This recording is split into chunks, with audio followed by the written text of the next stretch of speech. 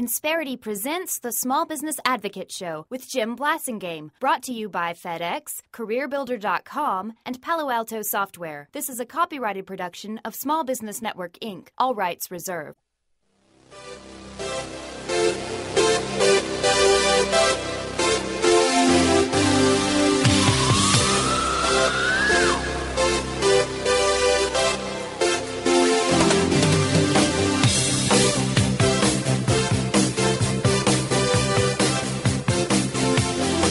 Back 12 after the hour. Thank you very much for hanging out with me. Thanks for being part of my day. I'm Jim Blasingame.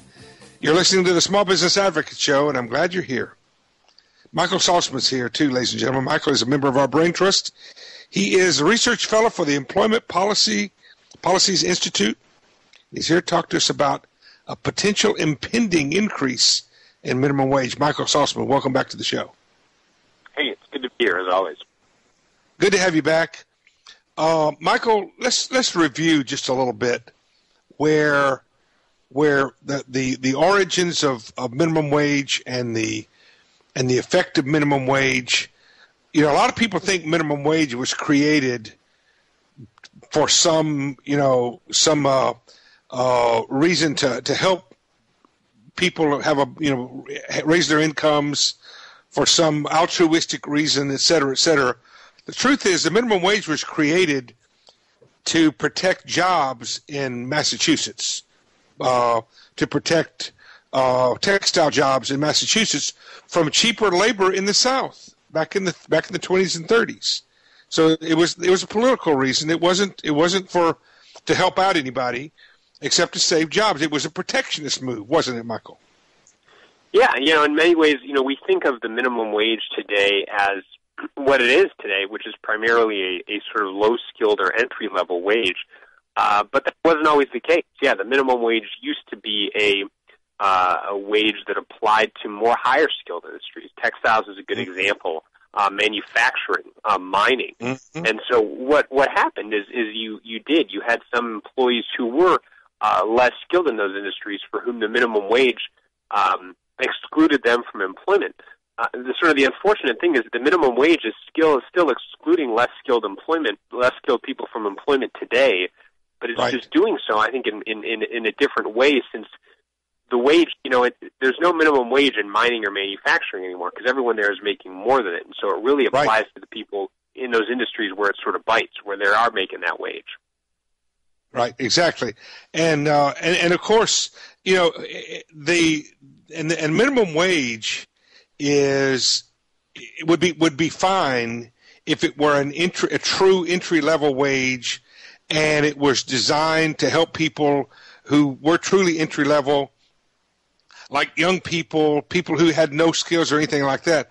But when it gets to the level that it is right now, and that certain members of Congress are proposing, now we're getting into a level where it's getting beyond the entry level. It's getting more into the skill level range, isn't it? That's right. Yeah, and the interesting thing about sort of the most recent proposal, which is basically it's for a $9.80 minimum wage, which would then rise with inflation. And proponents of the wage like to talk about how many millions of people would be impacted.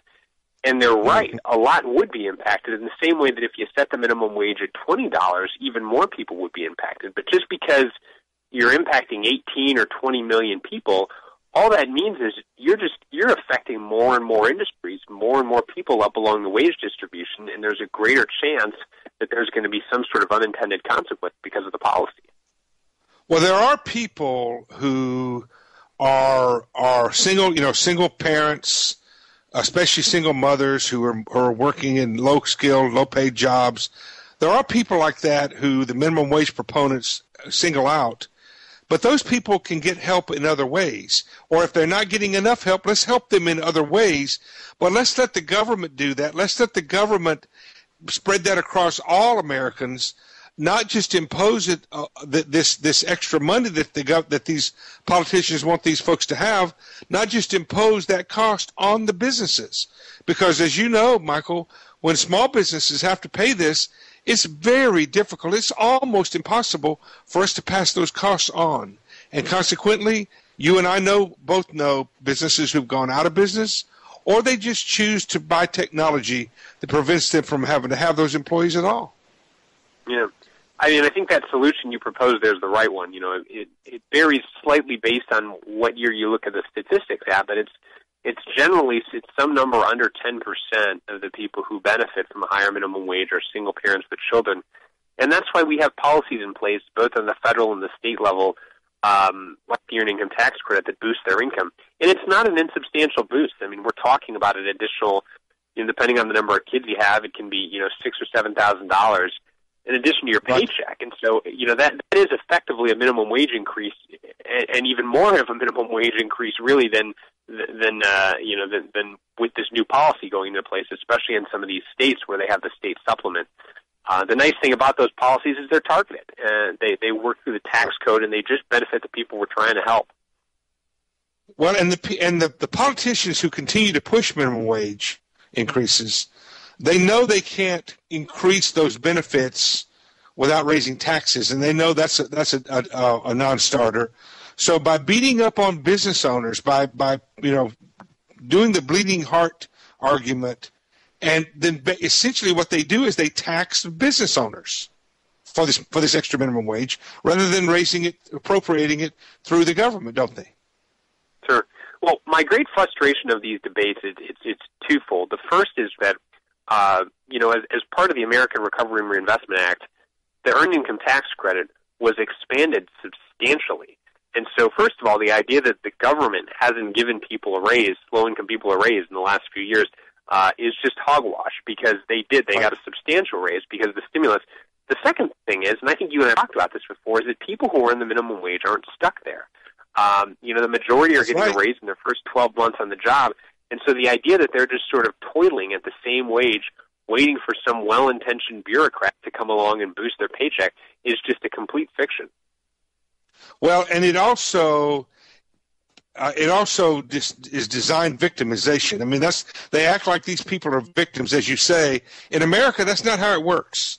In America, you can work, you can learn, you can show initiative, you can get promoted, you can earn your own raise. And see, that's what this country is. It's based on a meritocracy principles, and the more the government gets involved, folks, and this is the decision, this is the choice that we have in America right now, between now and November 6th. Which way is America going to go? Are we going to break towards having the government take care of us and solve our problems? Or are we going to break toward individual merit, working on our own, earning our own opportunity, which we can do in America? That's the decision we have to make. Quick break, 20 after. I'm Jim Blasingame. And when we come back, we're going to talk about what would it take, what would happen, what would cause minimum wage to be raised again. Who's in favor of this? Who's proposing this? Stay with us. We'll be right back. Insperity presents the Small Business Advocate Show with Jim Blasingame, brought to you by FedEx, CareerBuilder.com, and Palo Alto Software. This is a copyrighted production of Small Business Network, Inc., intended for the private use of our audience. Except as otherwise provided by copyright law, all other copying, redistribution, or publication without prior written consent is prohibited. All rights reserved.